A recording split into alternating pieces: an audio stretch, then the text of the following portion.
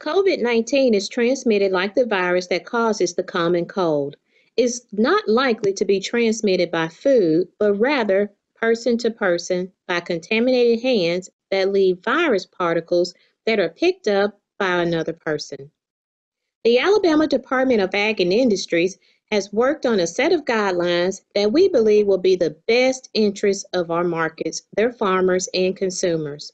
These are based on the potential risks associated with COVID-19, also known as the coronavirus, and its impact on health and the economic well-being of our farmers. The next few segments will provide refresher practices and give you some enhanced best practices to have in place to protect you and your customers. Now let's look at some ways that you can protect yourself and your customers. Farmers, vendors, and market staff should wear food-grade gloves and change them frequently as soon as they become soiled or contaminated. Make sure that you are washing your hands before putting on a new pair of gloves. Next, you should increase the number of hand washing stations for customers and vendors, and also remember to post signs reminding everyone to wash their hands.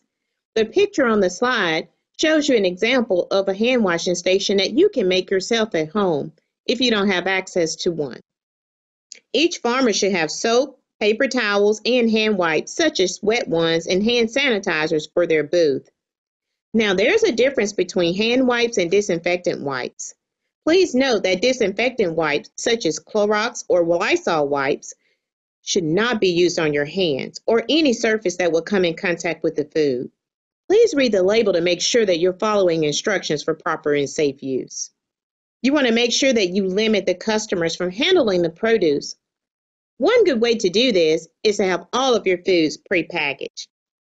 To slow down the spread of this virus and other bacteria, limit the customers from touching the product. All foods should be prepackaged to eliminate potential contamination at the market.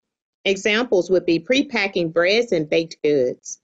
Prepacking all foods will help in this effort. Now, how your booth is stocked and positioned can make a big difference in you doing your part to keep things safe. Let's take a look at your farmer's market booth. Is yours ready? Institute 6 to 10 feet of space between vendor booths where possible.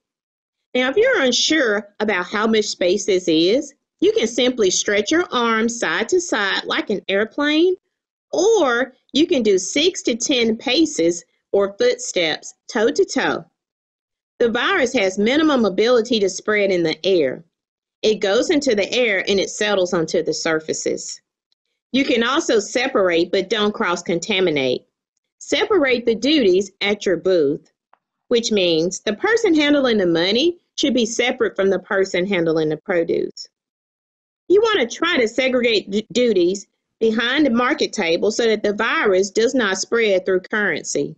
It is a good idea to designate one individual to handle the money, tokens, and coupons while others are handling the produce being sold. Again, wear food-grade gloves and change those gloves frequently. So we've been hearing about practice social distancing with the coronavirus, but how does that apply to farmers market? Well, we need to limit bare hand contact, no shaking hands, and no hugs. Handshakes, hugs, and close distancing while talking to each other is a part of our culture. However, to prevent the spread of this virus, we will have to practice social distancing.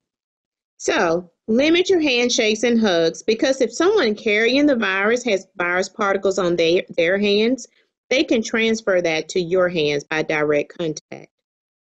So please, let's show those appreciation gestures at a distance. A nice warm smile can go a long way. It is critical that health and wellness is practiced at all costs. So protect your health and others by following these guidelines. Farmers and vendors who are ill or showing signs of illness should stay home. Incubation of this virus is up to 14 days. So it is quite possible that you may have it, spread it, without even knowing it. Send a replacement to sell if you are sick. If anyone within the farm business has been confirmed with COVID-19, notify the manager and remain home. Farmers should be watchful also of signs of ill customers. removing all products they may have touched from their sales table. Do not remove them with your bare hands. It is important to postpone those yummy samples. Like I mentioned, doing this will reduce the risk of the virus particles transferring from one surface and person to another. And lastly, as usual, no dogs are allowed at the market. No dogs are allowed at the farmer's market unless they are service dogs as defined as follows. Under the ADA, a service dog is defined as a dog that has been individually trained to do work or perform tasks for an individual with a disability. The task or tasks performed by the dog must be directly related to the person's disability. Emotional support dogs do not qualify. So to sum this up, best practices is the key to healthy food and healthy customers.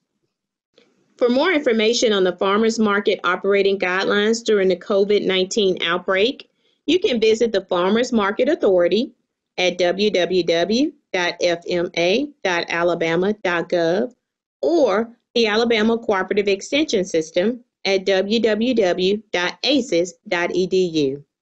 Thank you.